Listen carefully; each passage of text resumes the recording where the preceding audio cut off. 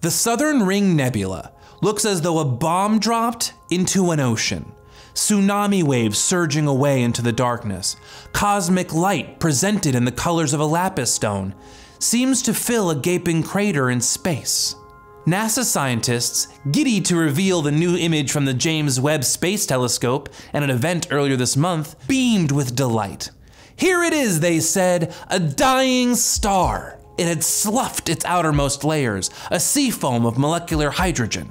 But for the fatalists the world over, gazing into this planetary nebula some 2,500 light years away may not have inspired celebratory feelings, rather a foreboding of what's to come.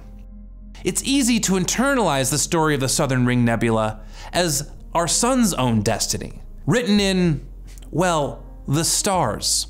For the past 6 months, since Webb launched into space, NASA has promised this telescope would crack the universe wide open with its penetrating vision and science capabilities, bringing humankind in on secrets of how it all began. Astrophysicists who saw sneak previews of the first images told reporters they had chills or an ugly cry as some of the very first galaxies to exist popped into focus. Yet perhaps just as compelling as the origin story is the answer to how this all ends. A dying star wheezes, puff, puff, puff. Each successive cloud ring withers the star to its core, a white dwarf of carbon and oxygen. It will grow cold. Then the light goes out. Unlike giant stars that explode into a supernova and collapse into a black hole, a medium star like the one creating a planetary nebula runs out of nuclear fuel and suffers a more tortured end. It's not just any star, it's a star that's much like the sun, said Klaus Pontoppidan, an astronomer at the Space Telescope Science Institute in Baltimore. At least like the sun will be in 5 billion years when the sun dies.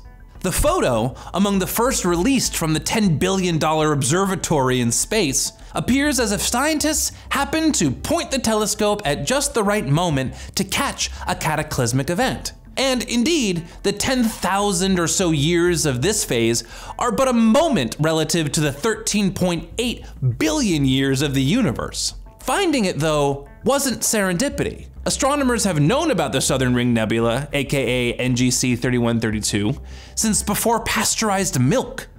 As scientific knowledge advanced, they came to better understand planetary nebulas, a confusing misnomer because they don't actually have anything to do with planets, as the death throes of medium-sized stars. Scientists have discovered a few thousand of them in the Milky Way.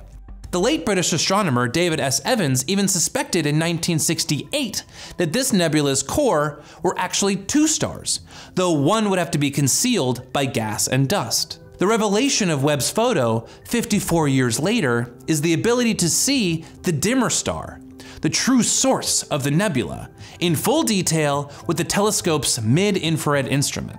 NASA scientists marveled at the intricate detail on display. On the outer edges are bright, straight pins of light.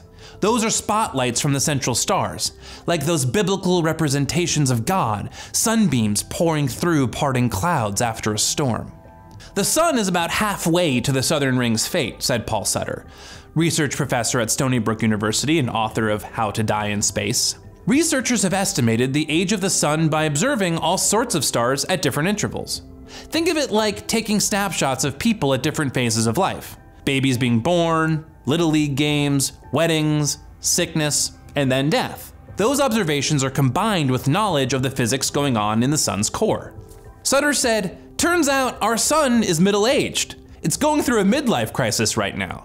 It just bought a Corvette and is worried about its retirement fund." In astronomy, looking farther translates into observing the past because light and other forms of radiation must travel incredible distances to reach us.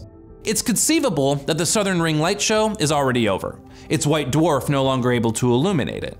But in all likelihood, it's probably ongoing, albeit fainter, says Rodolfo Montes, who studies dying sun-like stars at the Center for Astrophysics, Harvard and Smithsonian. Through the Hubble Space Telescope, Webb's visible light predecessor, planetary nebula experts have found so many irregular non-spherical shapes among these celestial structures influenced by a second central star that they wonder if having the extra star is actually a key ingredient for their creation. It's called a binary hypothesis, which would suggest that only stars in binary systems make planetary nebulae. But then we're not clear what single stars like our sun would do in that framework. Just another mystery for Webb to unravel. The ripples shed from the dying star in the Southern Ring Nebula carry metals through space like spores. Those last gasps will forge molecules and germinate new objects in the cosmos. Stars are element factories. They make carbon, for instance, the same chemical on which humans and much of life on Earth are based. So are we sad about the star dying? Pontoppidan gave an indirect response. His answer was based on science, but it sounded almost spiritual. He said, "This is the end for the star, but it's the beginning for other stars and for other planetary systems."